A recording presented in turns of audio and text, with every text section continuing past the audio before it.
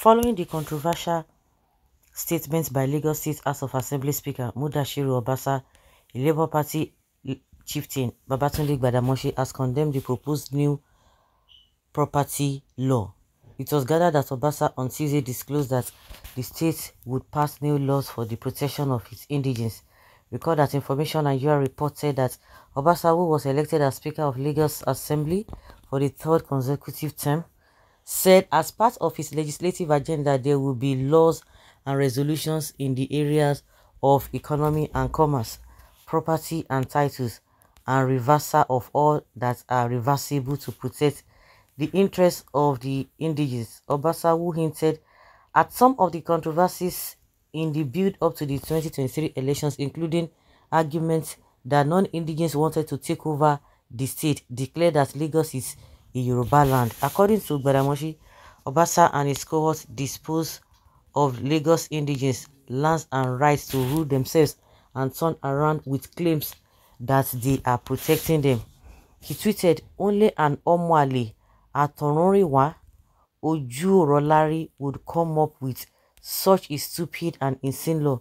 Many current members of the Lagos State House of Assembly, including the Gbewiri Speaker, are in the aforesaid category." Hey, oh my God. They dispossess the indigents of their lands and the rights or to rule themselves, then turn around to claim that they are fighting for the same indigents. Ọkàn gbogbo Nyoma de Nibale. Okay, oh, see how the man. Oh my God. Very strong words that GBADAMOSI used there. Can you imagine this one? Can you imagine this one? Or Renomokri is saying trash. Can you imagine? Well, as this Mumu lived in another man's state before, this is one of those idiots who never travel outside Lagos. Can Rose Vival say this in Kaduna? Kano, if their government says such, what this means is a warning that only one should put his or her investment in one state of origin. It's like you people don't even know what the Lord is talking about. He's talking about Lagos indigents, not about West or Yoruba. Even all the black them that are in the government in Lagos, 85% are non-indigens. It is not about Igbos. So all in from other southwest states, you are affected. Even the governor and his deputy and the president are involved. So don't even jubilate. The third term greedy lawmaker don't start a oro borebo. They say in the work like in Oga on top. It is only in Lagos State that every Yoruba man or woman claims state of origin, thereby forgetting their own state in Osun, Ogun, Ondo, even Kwara. All of them claim Lagos as their own state of origin. What happens to the original owner of Lagos State? Or don't they exist anymore? This words of Lagos has become all Yoruba words.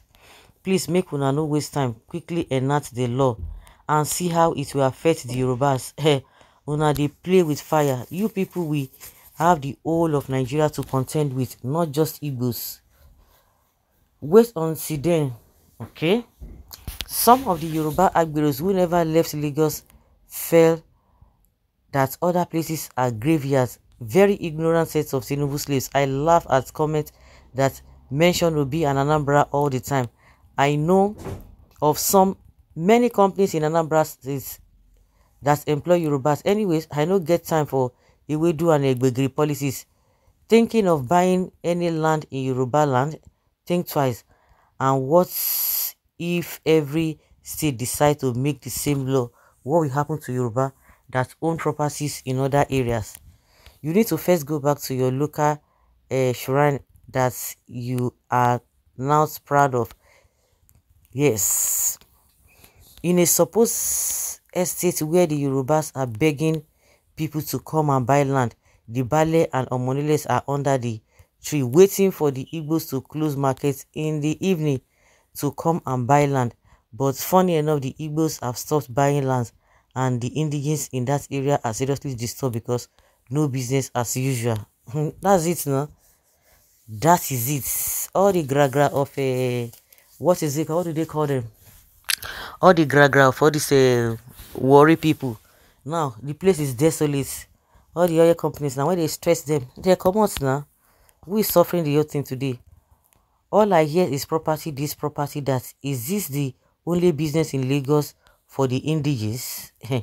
If you cannot comply with the new Lagos rule, then go back to your dungeon, because Lagos is not a jungle like where you come from. Why do they prefer Lagos? Yes, reason is their land is that mud land and full of bush. Lagos belongs to the Benin, not even Yoruba land.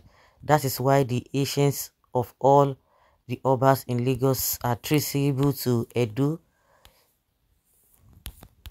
Well, Obasa just stated the obvious. You can recall the telephone conversation between former governor of Ogun State and the incumbent vice president Shetima on how the North and the Southwest will form alliance. Shetima said that the North has food produce for export, while the Southwest have seaports for export, and they will harness this for the economic benefits of the North and the Southwest, while the oil becomes useless, or it becomes useless for the Southeast. Meanwhile, Southwest has oil, Ondo and Lagos oil, so that is their problem. What is their problem? Igbo, please stop investing in the West. My eyes have opened. Oh. Funny enough, it is still you, the Yorubas, with every burden that will still come and plead to Igbos to buy your land. That Igbos buy your land property, it is usually a safe decision by you Yorubas with even plead to buy your land. One thing is to have a land, another thing is to have the money to develop the land. We did retrieve the governorship from that Ogun State man from Ijebu, descend and give it to a true Lagosian by descent of the person of Gbadibo. If care is not taken, Lagos will be spoken in past tense. Just Nigeria is being spoken in the past tense today. Oh, Nigeria used to be giant of Africa. Lagos will be said that it used to be a business hub. You think you are dealing with Igbos, but you will end up hurting yourselves. And that is exactly the truth. Well, only a mischievous, greedy, lazy and envious animals will come up with such retrogressive and stupid law. It is a shame that some people are so backward in thinking, yet parading as leaders in government. Indeed, legislature does not immune anyone from primitive mindless. Southwest politicians should be very careful, because if they war, they will not survive it too. Please enhance your so-called law. We are waiting to give you appropriate answer. Free the Igbos. No. Allow them. You say no. What do you expect from a half-baked, selfish and greed-minded people? Better repent, because this world is not permanent. Don't worry. When you people finish destroying Nigeria to your tents, O Israel, have you people noticed something about this administration? That they are fond of making provocative statements that could degenerate into crisis. El-Rufai don't talk your own. Now Obasa, Wike don't talk your own rubbish. Asari don't talk your own. Within how many days? Well, I pray the spirit of enviness does not even make you take sniper because of the Igbos. Federal law will quash the Lagos satanic property law. That's it. Protest or no protest, una go see say the only problem is the useless political land grabbers get sense. I think each state's House of Assembly can make law of their own states. Nigeria must be divided as soon as possible. Is the law addressed to only Igbos guilty conscience? The worry una. Is GBADAMOSI an Igbo man now? Your speaker is just another dump as.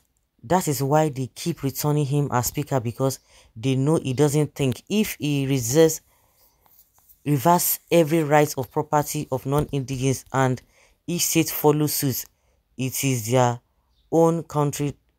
That is why you will need to put intelligent people in power. I promise you, nobody in the house will discuss that bill because they know the guy brain is under his foot.